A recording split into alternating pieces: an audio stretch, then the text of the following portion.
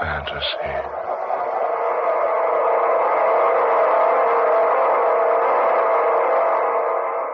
I am the skipper of the Sea Phantom.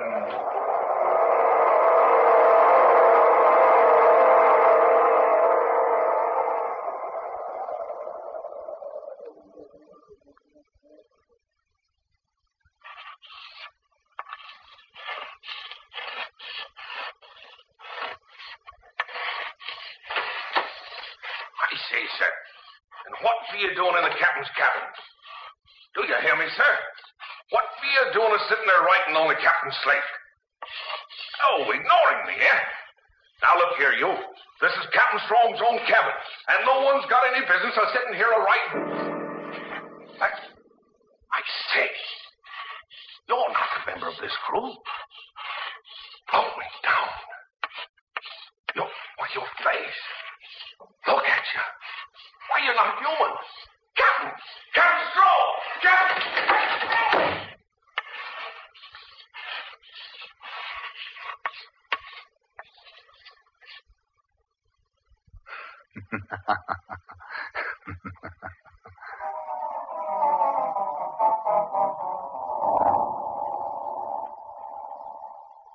Captain Strong! I say, Captain Strong! Captain Strong, sir! Yes, Isaac. What is it, man? What's all the rumpus? Begging your pardon, sir, but there's someone in your cabin, sir. Well, who is it? What's that, Isaac? There's someone in the captain's cabin, sir. Who is it? I don't rightly know, sir. Well, didn't you see who it was? Yes, Mr. Wilson, that I did, sir. But the captain always locks his cabin. Don't you, Captain Strong? I do, but I could have forgot. It wasn't locked just now, Captain. You say you got a look at the man? Aye, sir, and full in the face, Captain. If you can rightly call it a face. What's that? What do you mean, Isaac? Yes, man. Speak up. What are you trying to tell us? I mean, sir, the man ain't human. He's nothing but a skeleton. What? Nonsense, Isaac. Oh, no, sir, and that is not. I seen him, sir. Looked plumb into his face, I did. And there's nothing there but bones. White, bleached bones, sir. Oh, that's ridiculous. Empty eye sockets and a gaping mouth, and he was writing on your slate, sir. Writing on my slate? Aye, Captain. Writing with a piece of white chalk held between his fingers. Fingers with no flesh on them, sir. Well, you've been dreaming, Isaac. Come on. Let's get down to my cabin and have a look. Come along, Mr. Wilson. Right, Captain. Isaac, come on. Aye, sir. Oh, it's impossible for anyone to be in my cabin. All hands are either on deck or down in the engine room. That's what I say, Captain Strong. He ain't one of the crew. He ain't rightly nobody, sir. Unless you want to call a spirit somebody. Isaac, stop that sort of talk. No, but it ain't no sort of talk, sir. Begging your pardon, Mr. Wilson. I seen him with my own eyes.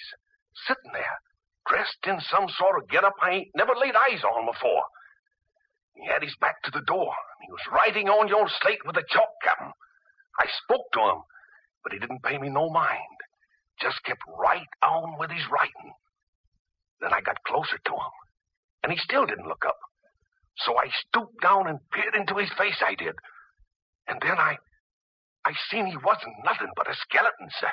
Well, if you were a drinking man, Isaac, I'd have you flogged and put in irons. I'm not so sure he hasn't been at the keg, Captain. Begging your pardon, sir. You'll see for yourself soon enough. Here's the hatch. You first, Captain.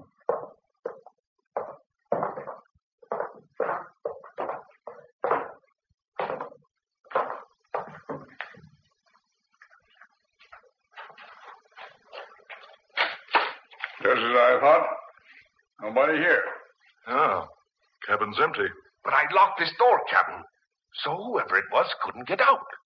Well, you must have done that all right. I certainly unlocked it just now. You can see for yourself, Isaac, there's no one in here. No, nobody. And no way out except through that door. I say, Captain, have a look. Yes, Mr. Wilson, what is it? Your slate. There is writing on it. Huh? What's that? Well, here, let me see. Here. There, Captain Strong. You see, sir? That's not your writing, is it? No. No, it isn't my writing. Then one of the men must have been in here and wrote that. No, I don't think so.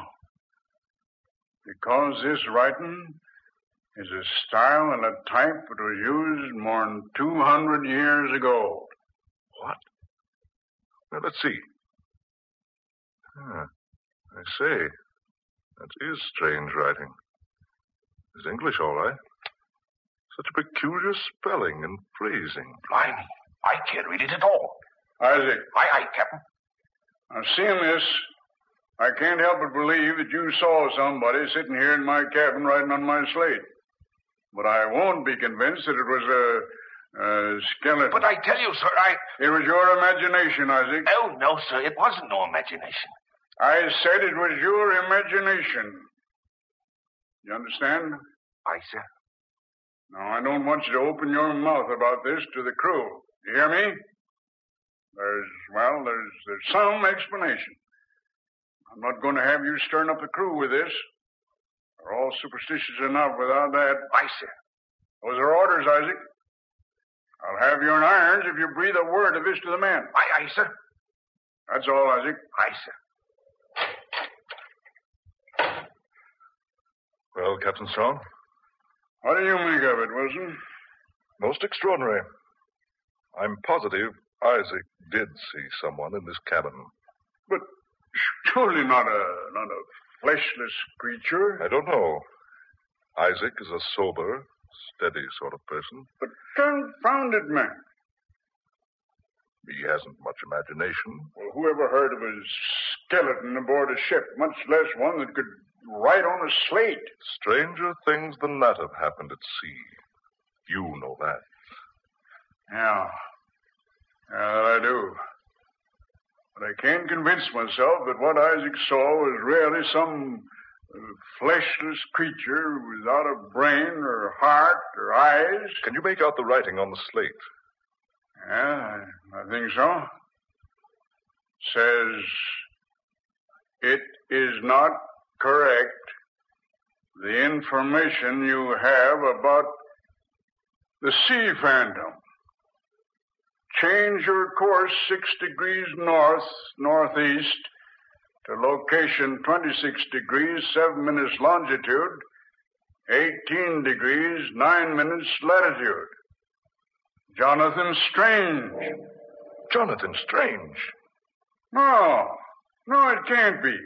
He was the famous captain of the Spanish galleon, the Sea Phantom. The one we're hoping to locate. Yeah, he was. Jonathan Strange. Dead for 224 years. Lost in a gale in 1718. Yes. But not in the position this message on the slate directs us to. No, indeed. The Sea Phantom was supposed to have foundered at 20 degrees longitude. The message says 26 degrees and 7 minutes. Yes. Could this be a trick? A trick, Captain? Someone else who's heard of the immense treasure that went down with the Sea Phantom. Someone who's trying to steer us off our course. Get to the treasure themselves. I doubt that. What do you say you doubt it, Mr. Wilson? Well, sir, we've kept the entire expedition completely secret. Not even the crew know what we're up to. We've tried to keep the entire expedition a secret. I'm positive I haven't mentioned to anyone. Nor have I, Captain Strong. When I stumbled upon the information about the Sea Phantom, I knew there was an excellent opportunity to recover almost $1 million worth of gold. And naturally, I needed a boat. You were the first one I thought of.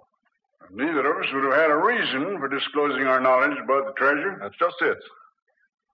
That's why I'm so inclined to believe Isaac was telling us the truth. About the thing without flesh, right in this message? Precisely. That's unbelievable. Even so, Captain, you must admit that a man who's been dead more than 200 years certainly wouldn't be much more than a skeleton. Isn't that right? You mean... good heavens. You mean this message was actually written by Jonathan Strange himself? I mean exactly that. I wonder. What about it, Captain? Do we change the course? I don't know. What's your advice? Normally, I'm not superstitious. But Well, what can we do? I've never believed in ghosts or spirits up to now. But that message on that slate certainly is convincing. Then you're in favor of following the instructions. Well, Mr. Wilson? Yes. Let's change the course and go to the spot the message mentions. If you're willing to take a chance, I certainly am.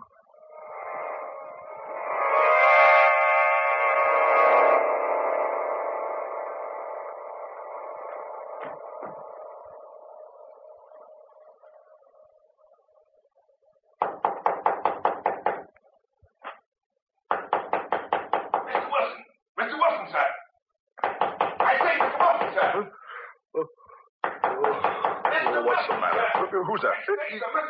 Yes, who's there? Me, sir. Isaac Newton, sir. Well, come in and stop that noise. No, what in thunder's gotten into you, waking me up in the middle of the night? What time is it anyway? 8 bells, sir. Midnight. Midnight. A big day ahead tomorrow. Oh, confounded man, what do you want? Well, I'm standing watch alone tonight, sir. Maybe I should have told this to the captain, but I come to you first. Well? I just sighted a boat to the port side, sir. Well, have you identified her? Oh, no, sir.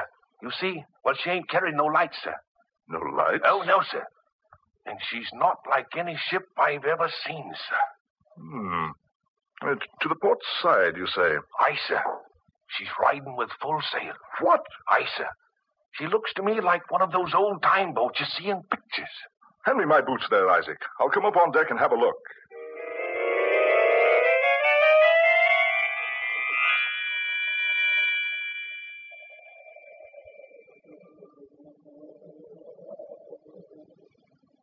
There she blows, sir. You see? Not a sign of life aboard her, sir. And the moon's full tonight. Look, man. Look. What, Mr. Wilson? That name on the bow. I can't see that far, sir. My eyes are... That name. The Sea Phantom. Sea Phantom, sir? Yes. No wonder she's carrying no lights. No wonder there's no one aboard. What do you mean, sir? Isaac, if you've never seen a ghost ship, take a look at that boat out there. Ghost ship? Yes. The Sea Phantom went down in these waters more than 200 years ago. Blow me down, sir. Are you having a joke with me, Mr. Wilson? No. No, this is no joke. That's a ghost ship, right enough. You watch. She'll be gone in a minute or two. I'm begging your pardon, sir. But that boat's real. Ghost ships always look real, Isaac. But look you, sir. She's close enough to see. She's within throwing distance, I do believe. Here. This belaying pin here, Mr. Wilson. I'll try to throw it aboard the Sea Phantom. Good. You watch. That pin will just go through thin air. We'll see, sir. Well, here goes. Ah. There, sir. You hear that? She is real. But that boat's so old, she should have fallen apart years ago. And besides that, she's supposed to be at the bottom of the Atlantic. She looks old enough, all right, sir. But I don't understand what you mean about her supposed to be... Isaac. Aye, sir. Lower a boat. A boat, sir? Yes, confounded a boat. Lower one at once. Are we going aboard the Sea Phantom, Mr. Wilson? I am, yes. Now lower a boat to the port side and double quick about it.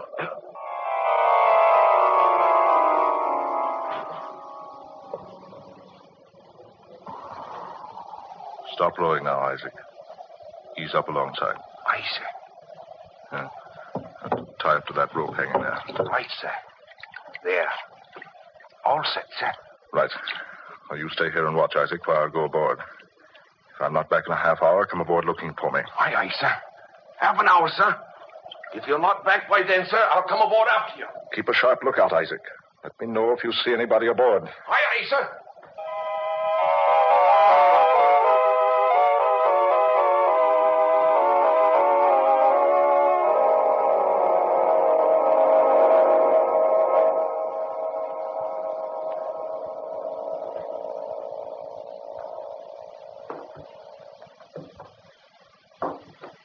So quiet aboard. Can't even hear the wind. No sign of life. No sign of life having been here for score upon score of years. Rotting timbers, sea-soaked deck. Twisted, tangled ropes. Empty kegs with rusted hoops and warped staves. Strips of time-worn sails. And canvas swaying on the masts. Everything so quiet. Quiet as though in reverence for the dead. Here. The hatch. Captain's quarters must be down here.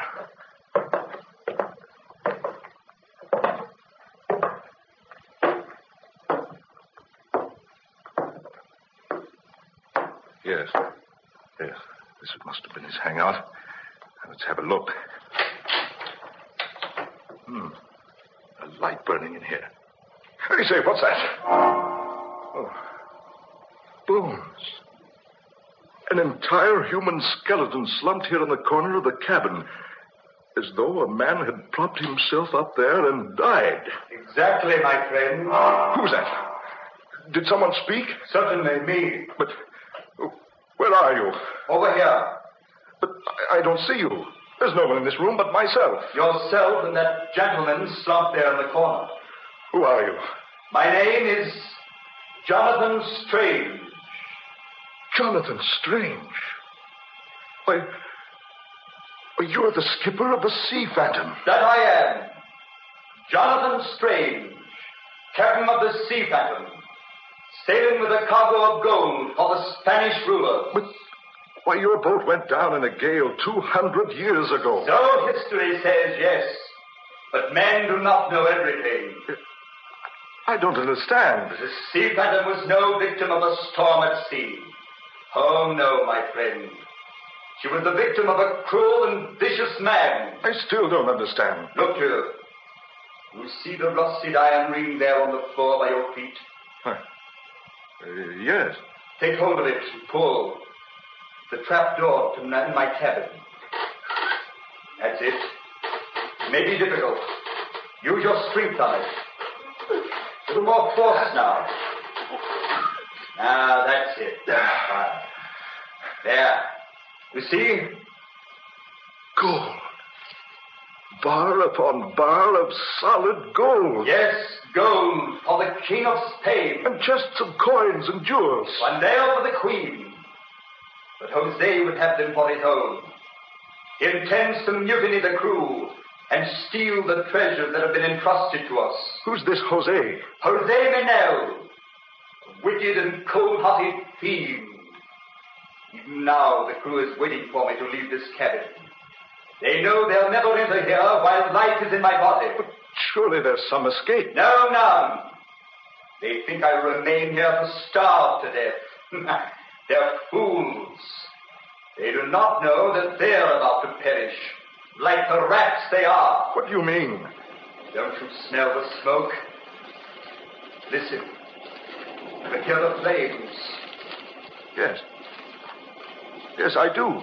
They cannot escape in the boats, because I foresaw this mutiny and put the lifeboats out of commission. But can't you escape? No, of course not. For you to escape, you must make haste, my friend. How? The same way you entered here, of course. Hurry now, my friend, and take this with you. What is it? What are you giving me? You'll see. Hurry now. There's no time to waste.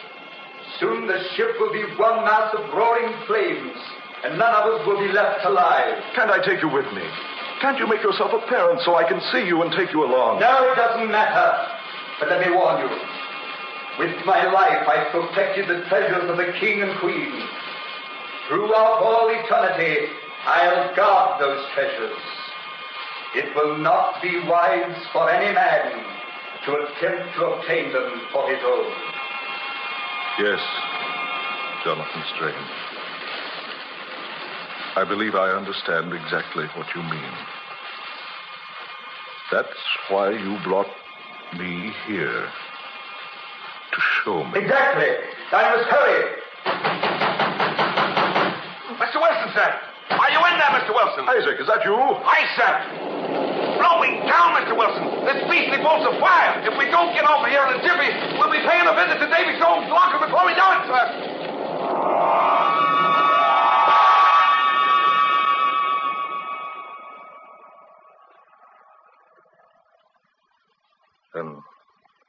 Captain Strong. That's exactly what happened. And I repeat, it was no nightmare. Isaac here can vouch for that. It's the very truth, Captain Strong. Word for word. So help me heaven. And that was fair warning. And whoever attempts to get the treasures of the Sea Phantom is doomed. Aye, sir. Just as those mutineers were doomed 200 years ago, sir. It's odd. Very odd. I'm amazed you or the others of the crew weren't awakened by the sound of the fire. No, none of us heard a sound. The men don't even know about it now. I wouldn't have known about it myself if you two hadn't told me your story. If I hadn't seen those bits of charred wood floating on the surface this morning. It was a huge treasure, Captain. I saw it in its hiding place, beneath the skipper's cabin. And you got none of it? Not a single bit. Oh, wait, I almost forgot. Just before I left the boat, this thing was handed to me. Handed to you? But I thought you said there was nothing in that cabin but a pile of bones. Yes, that is right. But this seemed to come, well, almost out of nowhere.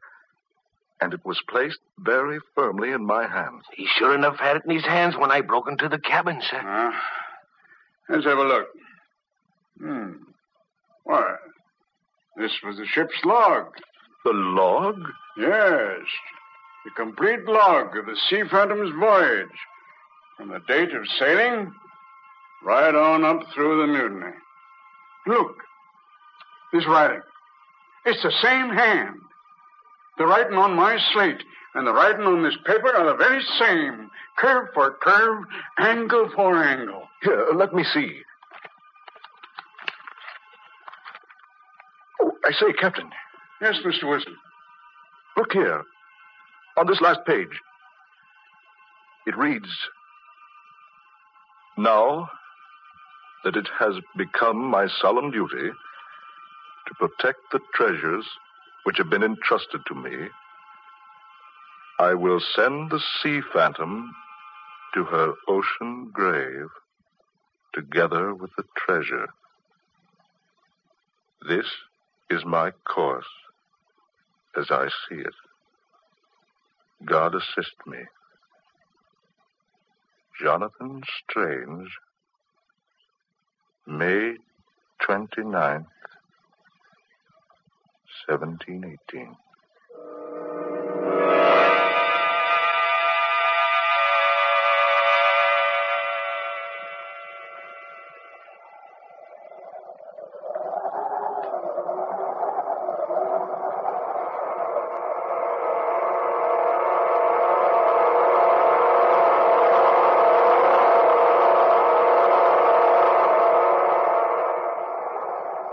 Dark fantasy.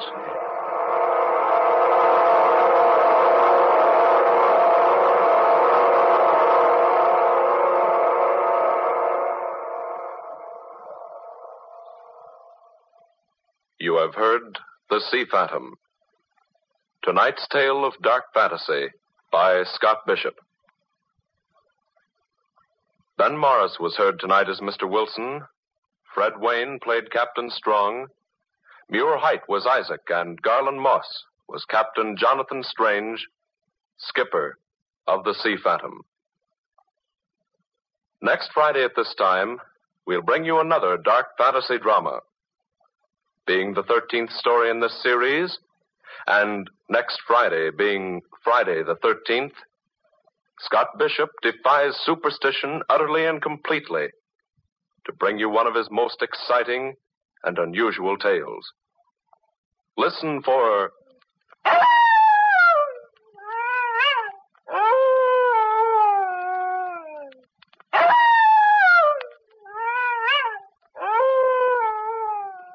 W is for werewolf.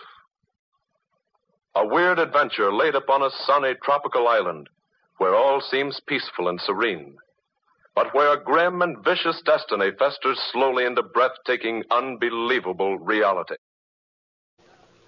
Dark Fantasy originates each Friday night in the WKY studios, Oklahoma City. Tom Paxton speaking. This is the National Broadcasting Company.